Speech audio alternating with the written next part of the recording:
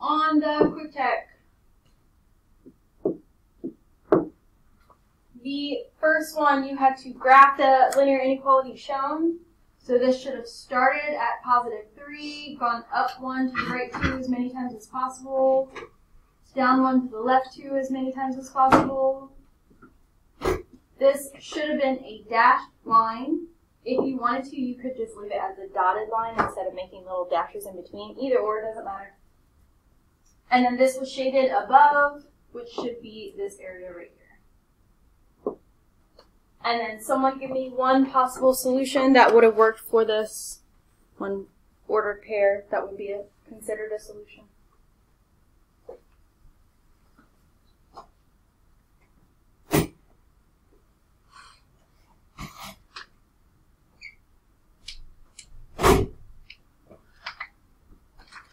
Find one ordered pair in the shaded area that would work.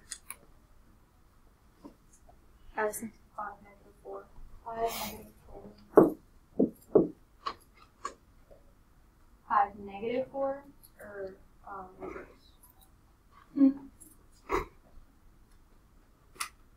We can still go with 5, but choose a different number. Anyone? 5, 6. I think that would work. It's like right in there, so I think so. So let's just double check just to make sure.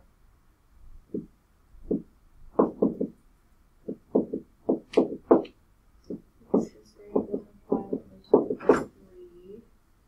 This is 2.5.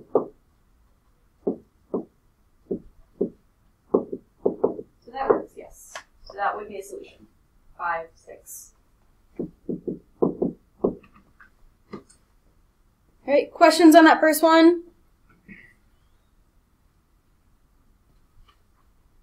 Remember that you can always double check yourself algebraically, put it back in, see does this work.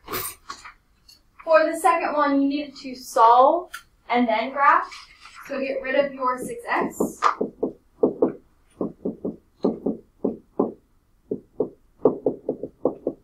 Divide both sides by negative 5. Your sign would change direction. This would become a positive 6/5 and a negative 2.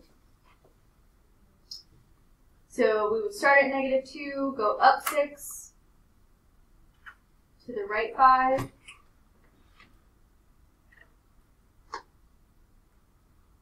If we went down 6, it would be off the graph. So you can do that one if you want, but you don't have to. This would be a solid line. And it would be shaded below, so everything is down here.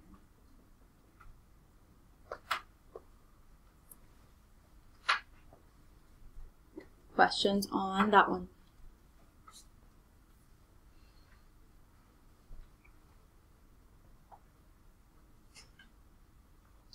For the very last one, they give us a point, they give us an inequality. How do we know that this point is a solution? What could we do here?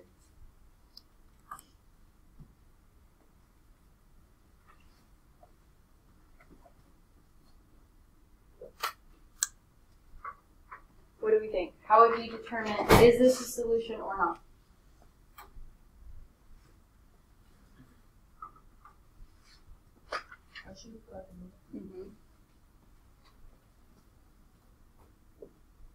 So if I were to put these back in here, this would be 3 times 5 over 3 minus 4 times negative 1/4 is less than 6.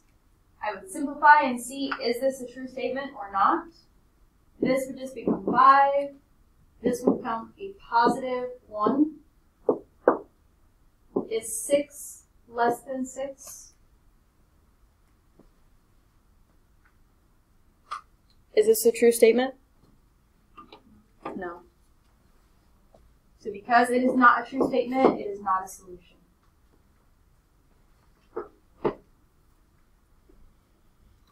All right. Today, we're going to talk about the very last lesson in inequalities, which is systems of which means Friday is your quiz. So you also have your review with you.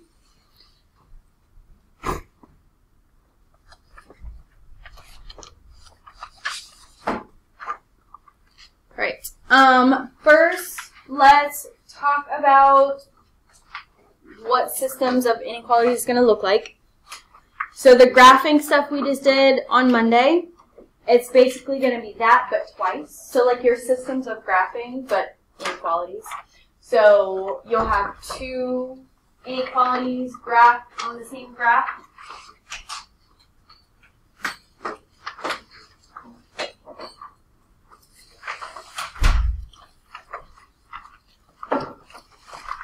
For this, I would recommend using two different either writing utensils, colors, something to show the two different systems, the two different inequalities. So that could be pen and pencil, pencil and color pencil, pen and highlighter, two different color pencils, something. Or you can just use your pencil and maybe shade different directions. That way we can see the difference. So the steps are the same. Make sure it's in slope-intercept form.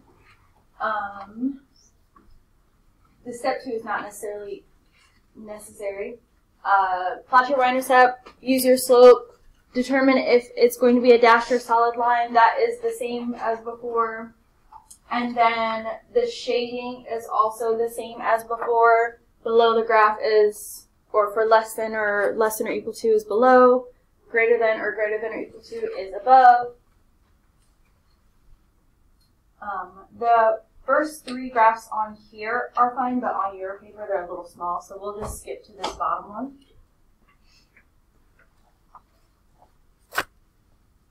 So we would need to graph both of these. If you need color pencils or want color pencils or rulers, there's some in the colorful tray. Trays. Bless you. Right? So for this first one, we would need to solve this before we could graph it. Add 3x to both sides. So we have 5y is less than 3x plus 10. Divide everything by 5. We have y is less than 3 over 5x plus 2. Graph that one.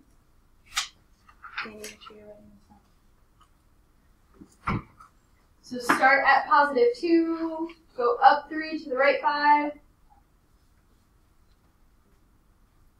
down 3 to the left 5,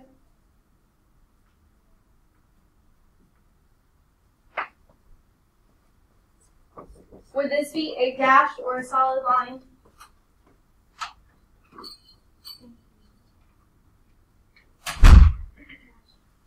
Would be dashed, yes.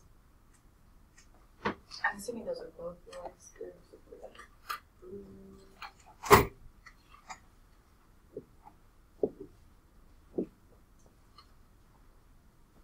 And then for this one, would this be shaded above or below?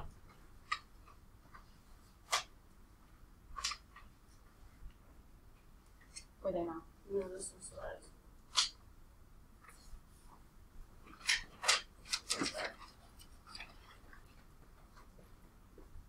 If it's less than, do we shade above or below? Mm-hmm. So below would be under here. I'm going to go like this.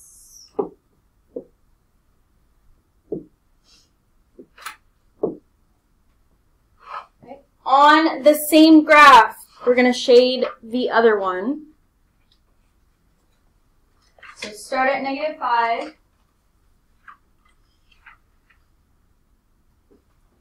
Our slope is negative 2. So up 2 to the left 1 as many times as possible.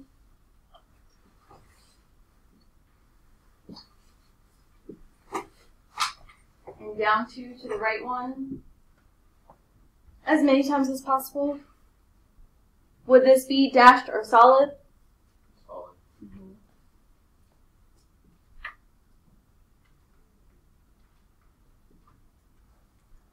And then would this one be shaded above or below?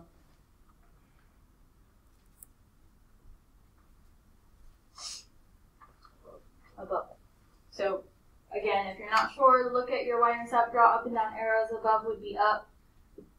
So I'm going to go like this for this shading just so I see that it's different.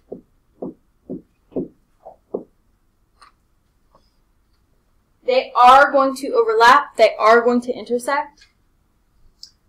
Your overlapping area would be the solution area.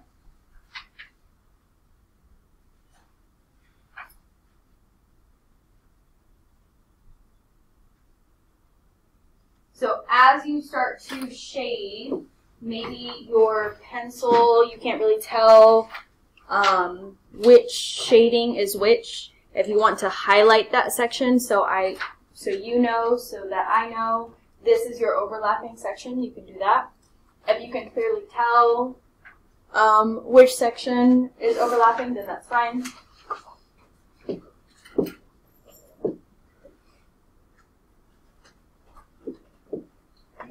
Then, for your ordered pairs, they have to fall in that overlapping shaded area, not just one of them, in order to be a solution.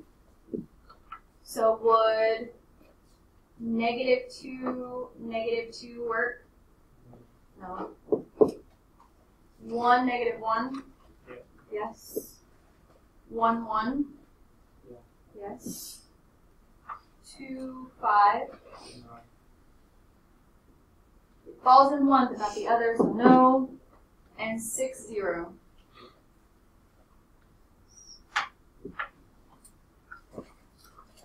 The difference with systems is if it falls on the lines, like both of them, maybe right here, if that was a whole integer, you will have to check it algebraically, because it might work for one and not the other. If they're both dashed lines, it's not going to work for either. If one is solid, one is dashed, it could work for both. It could not. It depends. If they're both solid, it should work no matter what. Questions on that one?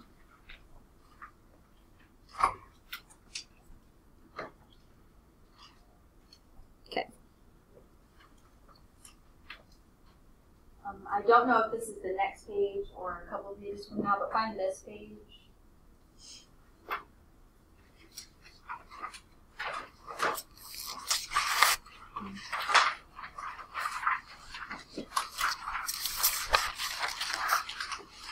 I know on your number 2 it's not shaded well.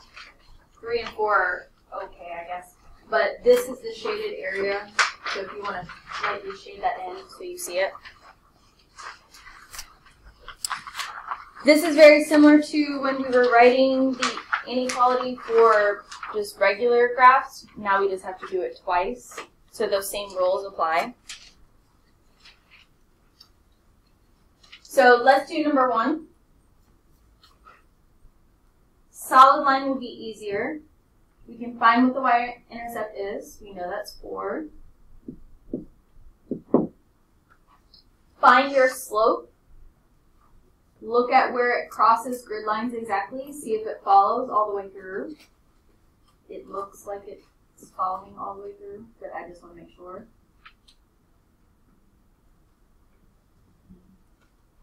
So our slope here would be what?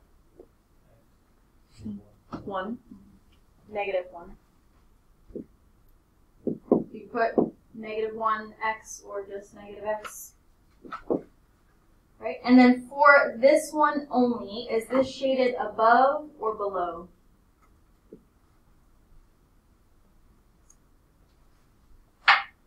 Mm-hmm.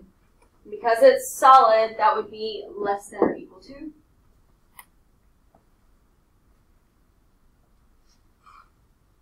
Then we'd have to do the same thing for the other one. So for the dashed line, our y-intercept is at -2. Write that off the side. It looks like our slope is 1, but just double check that it is 1 all the way through. Sometimes it looks like it's 1, but it's really like 3/4 or 4/5 or something weird like that.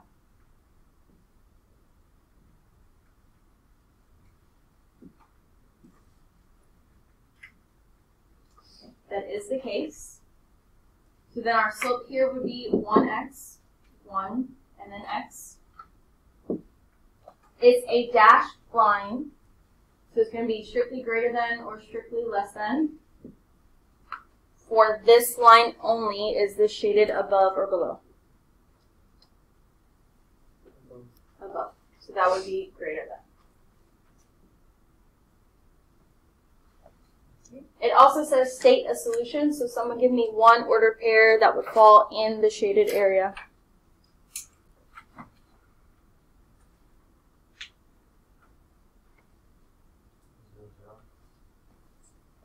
That works.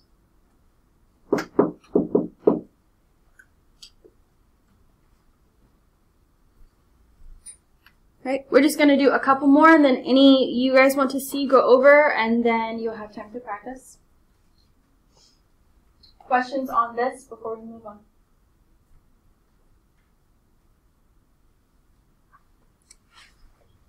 Go to the next page.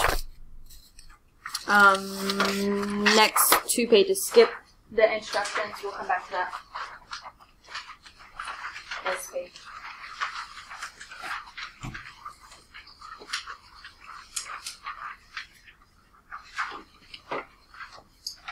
Okay, so for a system of inequalities, it's 2 or more linear inequalities, just like a system of equations.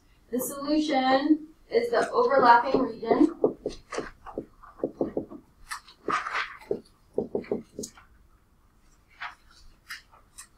of points that satisfies both inequalities.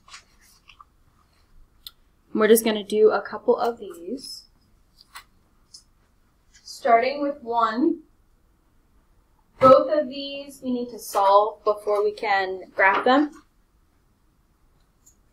So we would need to subtract x. I'm going to kind of do these at the same time. Let's do them in different colors though.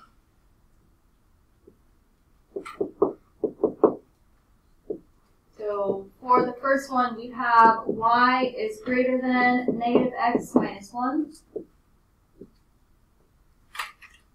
For the second one, we have to get rid of the negative 1 in front of it. Divide everything by negative 1.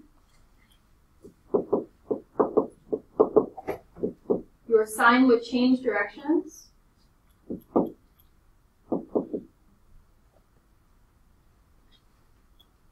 Graph those two. So I'm going to start with the blue since I'm already there.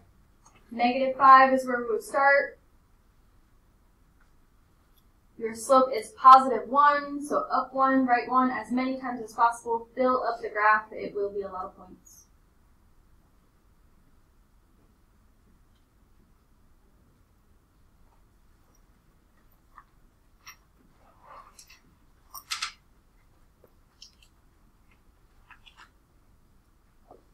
Since this would be a dashed line, but the points are so close together, I'm not going to try and fit little dashes in between. I'm just going to say it's dotted instead and draw arrows at the end.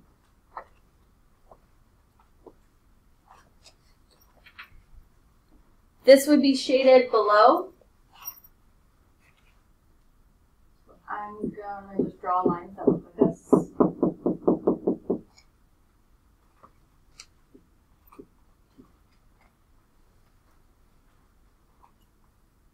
And then graph the other one.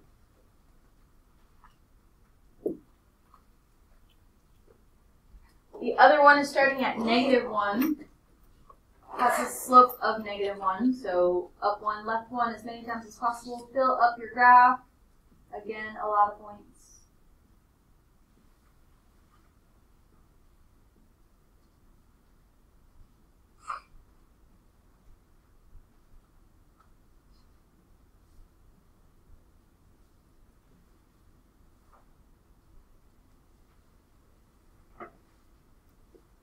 This one would also be dashed, so I'm not going to put little dashes in between all the dots. Just draw arrows at the end. This would be shaded above. I'm going to draw vertical lines.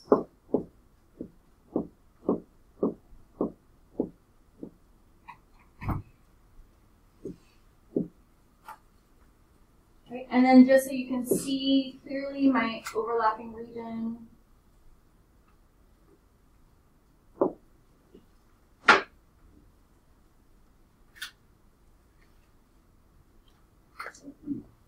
Would be that section right there.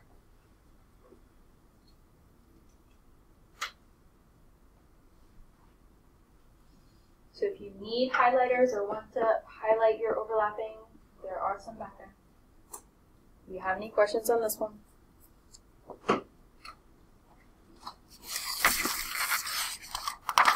The biggest thing with these are making sure you graph everything correctly and shade correctly. That way your overlapping section is correct. Okay. Yes. Let me get this up. All right. Turn this over. We're going to do number 7 on the back.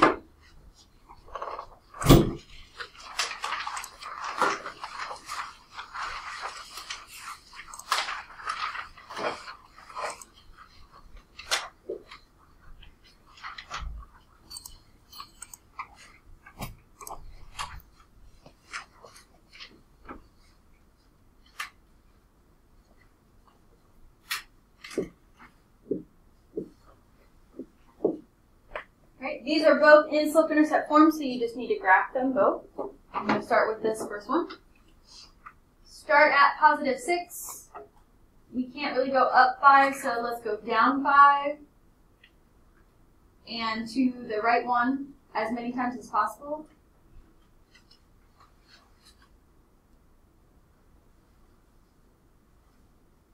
That looks good.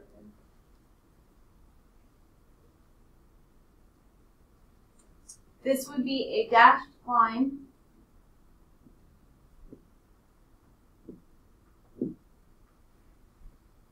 Shaded below. So below would be underneath here. So all of this.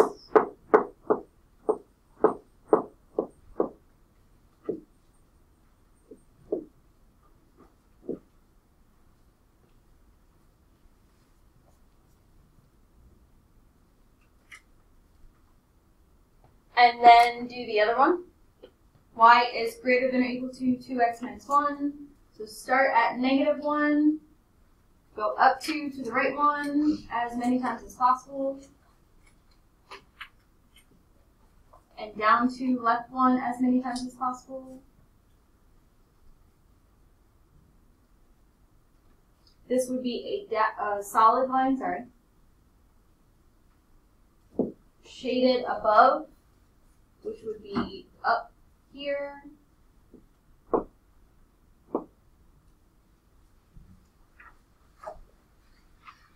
So they almost overlap everywhere, but not at the same time.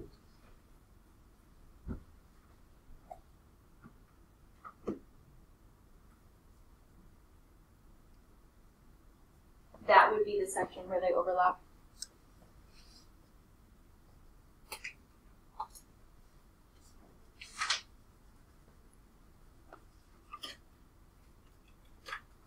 Do we have any questions on that or this in general?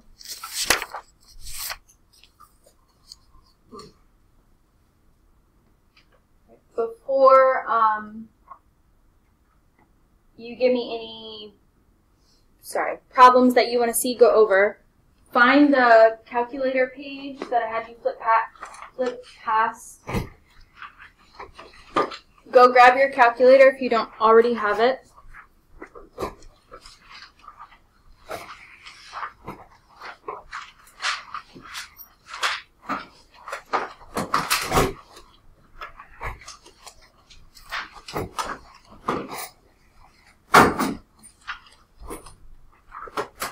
Reset it.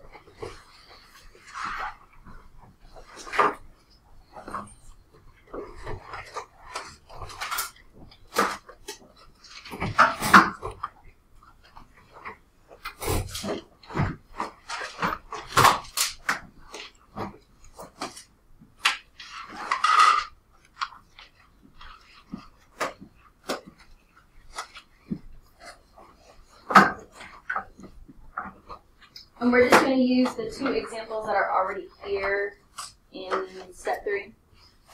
So as we did last time, go to apps, next to math. Find your inequals.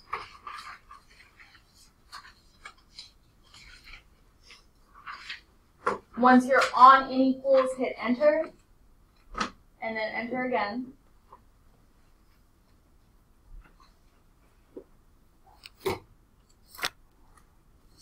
And then we're going to make the first one less than 3x plus 2.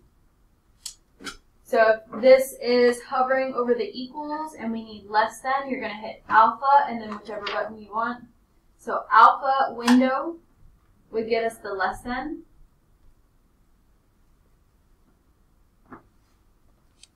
And then put in 3x plus 2 afterwards. 3x plus 2.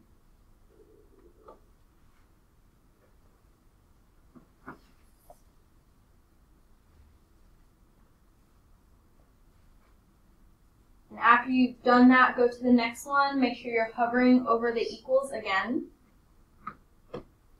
This one needs to be greater than or equal to. Greater than or equal to is above graph. So we would hit alpha graph.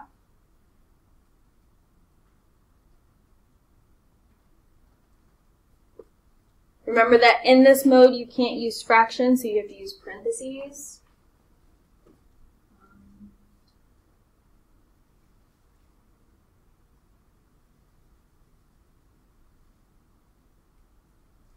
So this says negative 1/2 x minus 4. The negative 1/2 is in parentheses. The x minus 4 is outside.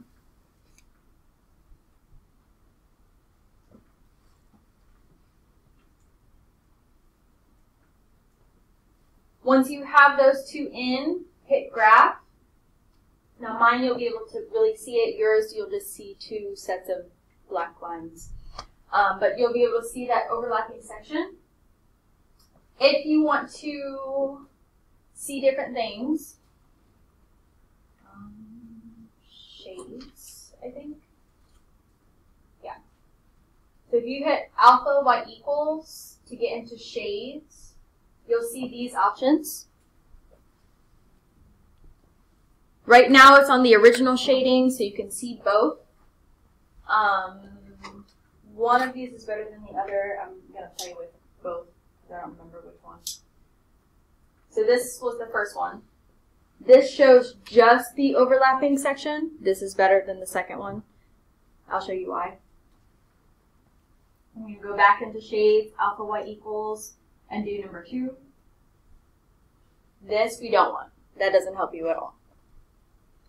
So the first one or the third one, not the second one.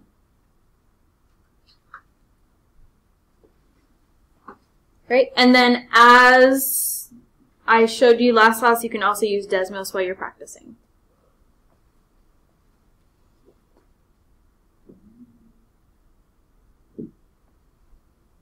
Right. So in these notes, look through all the problems we did not do. Find any you want to see, have questions about, want to go over, anything like that. As soon as Cam gets back.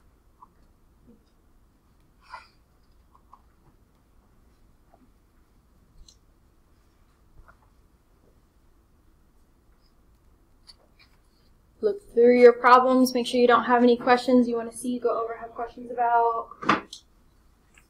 Calculator questions, we could do another calculator problem again.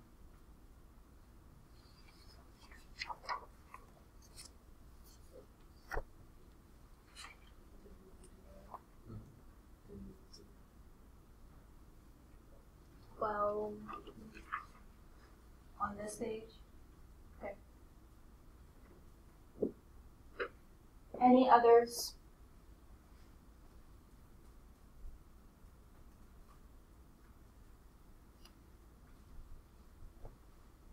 So we'll do 12 on this page. Ignore the application because we're not doing that. And then you'll have time to practice on your own. Okay. So both of these inequalities need to be solved. Whether you do that simultaneously or separate does not matter. Get rid of your x. So we have, for the first one, negative 2y is greater than or equal to negative x plus 12. I'm going to just do this for now. Divide everything by negative 2.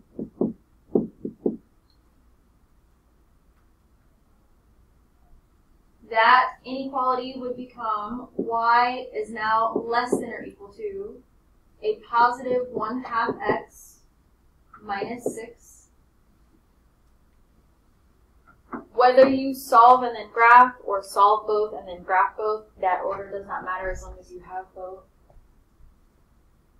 So we would start at negative 6, go up 1 to the right 2 as many times as possible, down 1, left 2 as many times as possible.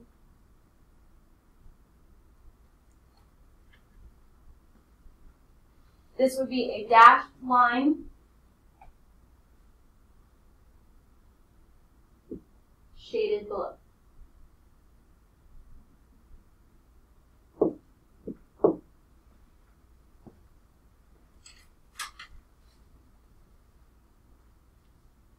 Then do the same for the other one. Get rid of x.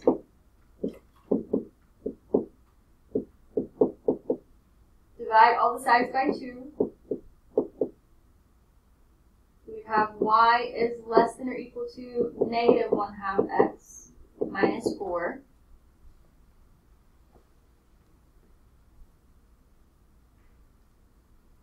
And then graph. So start at negative 4. Slope is negative 1/2, so up 1, left 2 as many times as possible.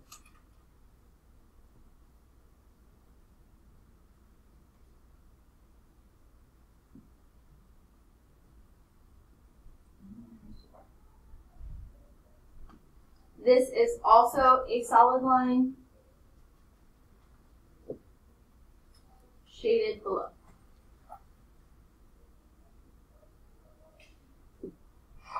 So your overlapping section would be this small triangle down here.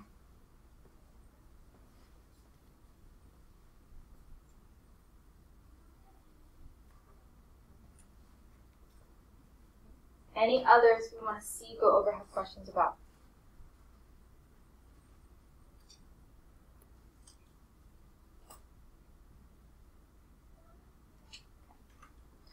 So, you guys have the rest of these practice problems to try.